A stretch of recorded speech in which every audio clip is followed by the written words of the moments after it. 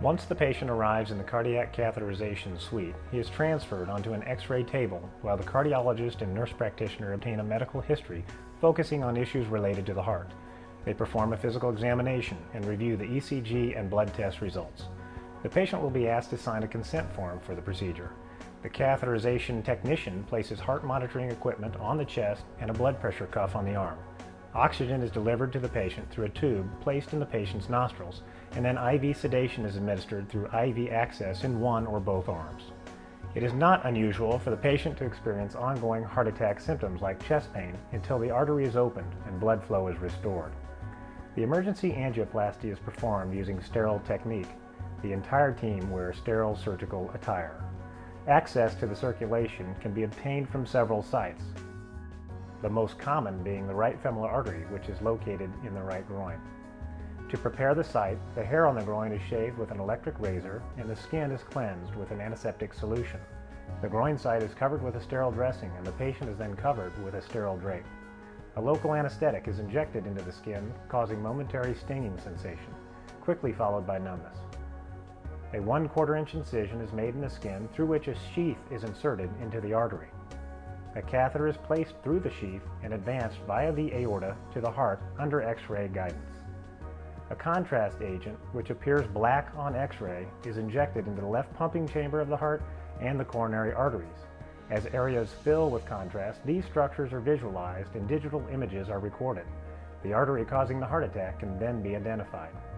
While observing the artery on an X-ray, a 0.014 inch diameter steerable guide wire is threaded through the guide catheter and advanced past the occluded segment.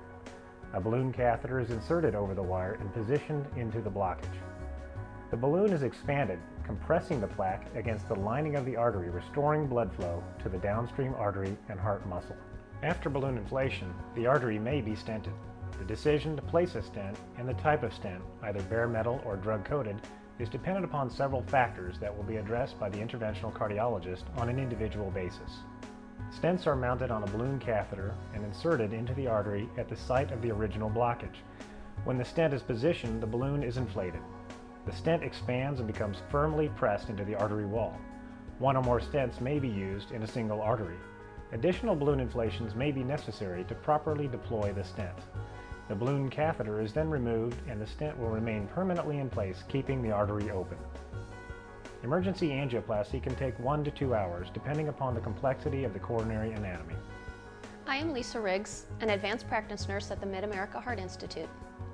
Following coronary angioplasty, the patient will be transferred to the Coronary Care Unit, or CCU, for close observation and monitoring.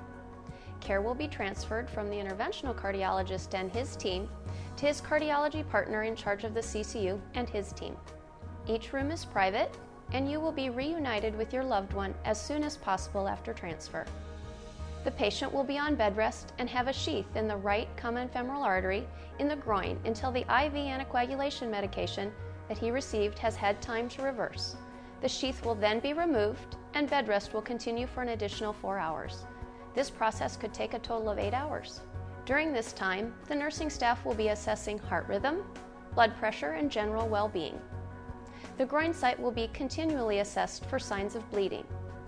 Pain medication will be available to make your loved one as comfortable as possible. For an uncomplicated heart attack, stay in the CCU is 24 hours for observation and care. Length of stay in the CCU varies depending on medical circumstances.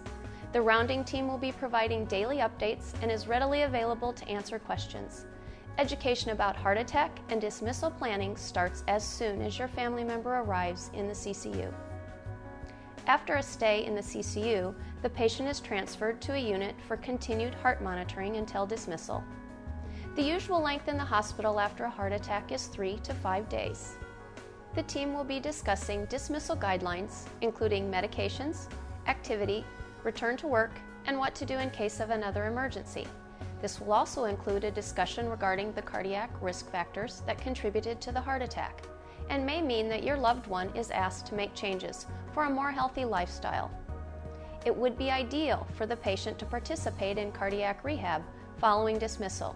In addition, a follow-up appointment will be made with the cardiology team to be seen within 1 month of dismissal at an office that is convenient to your home. Your support and understanding is invaluable. Please ask questions of your healthcare providers. Be sure to watch this DVD after dismissal with your family and take advantage of the experts who discuss diet, exercise, and lipid management.